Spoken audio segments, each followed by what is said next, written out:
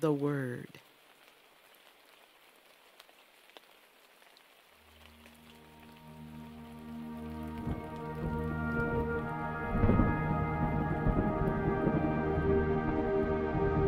You got a word from the Lord.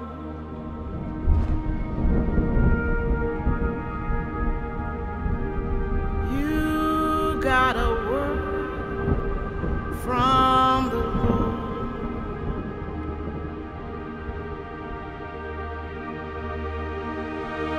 You got a word from the Lord.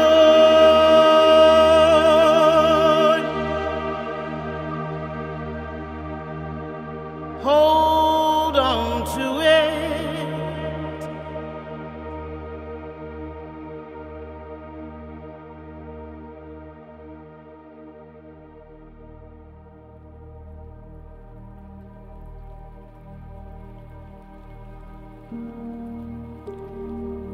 Have you heard the saying, April showers bring May flowers? As everything around me has begun to grow and thrive again, I am reminded of the sower, the seed, and the ground. The scriptures say, a sower went out to sow his seed, and as he sowed, some fell by the wayside, and it was trodden down, and the fowls of the air devoured it. And some fell upon a rock, and as soon as it was sprung up, it withered away, because it lacked moisture. And some fell among thorns, and the thorns sprang up with it, and choked it.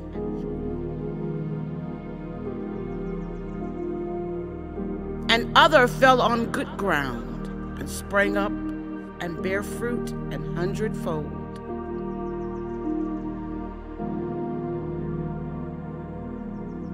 Now the parable is this. The seed is the word of God.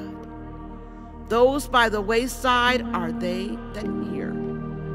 Then cometh the devil and taketh away the word out of their hearts, lest they should believe and be saved. They on the rock are they which, when they hear, receive the word with joy. And these have no root, which for a while believe, and in time of temptation fall away. And that which fell among thorns are they which, when they have heard, go forth and are choked with cares and riches and pleasures of this life, and bring no fruit to perfection. But that on the good ground are they which in an honest and good heart, having heard the word, keep it, and bring forth fruit with patience. Well, since the sower is sowing the word of God, and the ground is my heart, I should be actively aware of the word being given to me. Not taking the word presumptuously, but with intent and reverence. Not setting it aside, but guarding it always, so that what God gives is not stolen, but kept. That my heart never grow hard and bitter when faced with troubles and hardships, that I may be instant in prayer, always praying with thanksgiving in my heart, and remembering that a covetous heart can never be fruitful, because it is not trusting in God, nor thinking on God, nor pleasing to God. The eyes of this heart are looking down to the things below and not above.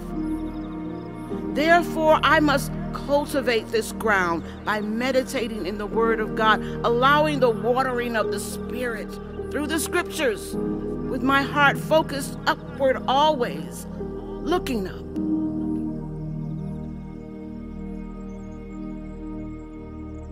Dearly beloved children, be enlightened with understanding that your heart may be good for planting, growing, and harvesting, that God's abundant will for you be carried out now and forever. You have been given the word from the Lord. You got a word from the Lord. God said he's going to do it. You got a word from the Lord. The Almighty says he will get to it. He's gonna arise. He's gonna arise. Stretch out his arm and set to it.